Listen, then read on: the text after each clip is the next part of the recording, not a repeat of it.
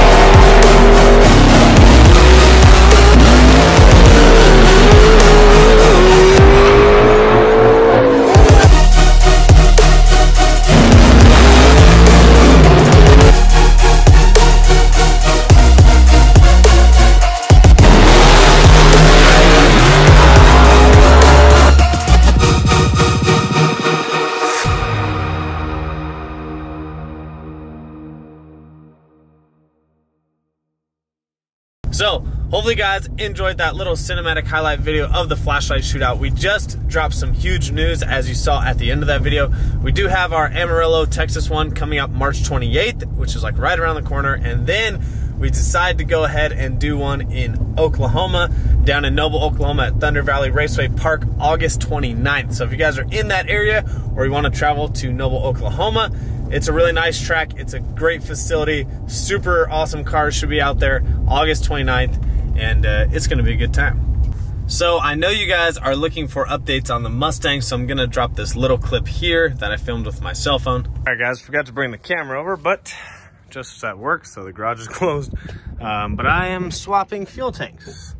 So, yeah, this was a ton of fun. But the tank that I got, so this is my old tank, 2018. There's the hole. I know it was really hard to see in the last video, but yeah. Do not get seam sealer hot or on fire. It will burn a hole through your fuel tank. So this fuel tank is no longer salvageable. We did get a fuel tank from our good buddy John Lawson. Problem is, this is an S550 fuel tank, but not from an 18. So This hat is a little bit different. I'm gonna see if I can make it work. There's a fuel line for the saddle tank. It looks like it goes here, whereas on the 18 it connects here. So, not too sure about that part yet. So I had forgot my camera, and honestly, I was just trying to get the car ready. I really wanted to work on the car without any distractions, and so I kind of just went over there and worked on it. So what had happened was, if you guys didn't see the last video, there was a hole in the fuel tank. Don't even want to talk about it right now, but there was a hole in the fuel tank, and so essentially I couldn't keep my car inside Joe's garage because obviously there's like probably 5 or 7 gallons of Ignite E90 in there, and with a hole in the tank, it would have literally stunk up his entire garage and house. So over the weekend, the car actually sat outside. The windows were down because the car has no power. All the wiring is taken out because of the cage install.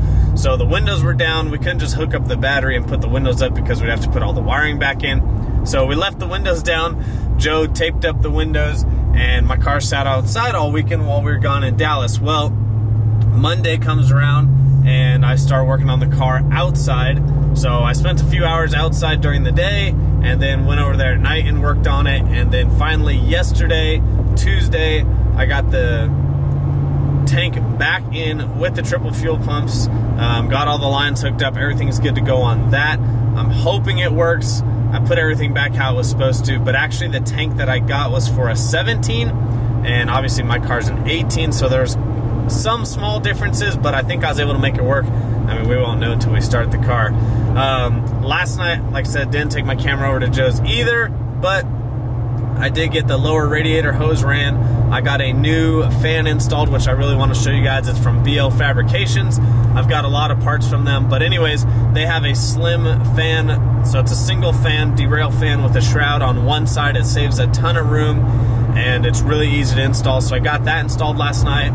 I started running new vacuum lines because those got messed up during the cage install as well. Just a lot of small things had to be done last night. Joe got the exhaust tacked up, so hopefully tonight, which will be on the next video, you guys will actually see the exhaust welded up, the hot side welded up.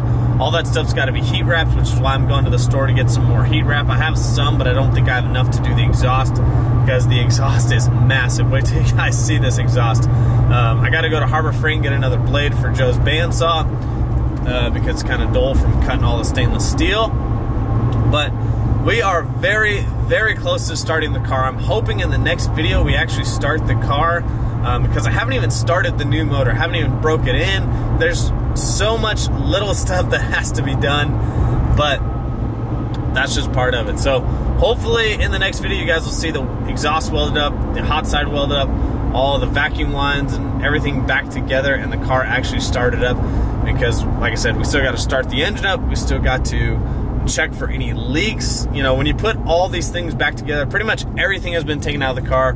The trans, the converter, the drive shaft, now the fuel system, the engine, the turbo. When you take out that much stuff and put that much stuff back together, there's bound to be leaks or something wrong somewhere. So that's kind of what I'm worried about, and I think that's going to be probably the biggest setback because I think, like I said, in the next video you guys will probably see us start the car, but it's really working through all the small issues that come about when, you know, you're on a fresh build. So we've got a lot of stuff to do. So guys, unfortunately no crazy updates, but I am working on the car. I just keep forgetting to take my camera over there. Plus, I'm trying to get a lot done right now, but like I said, hopefully in the next video, I'll give you guys an update on the car. Hopefully, we'll actually get it started, but there's a lot of little stuff we still got to do. I showed you guys, I think in a video, I did end up getting the BMR K member in.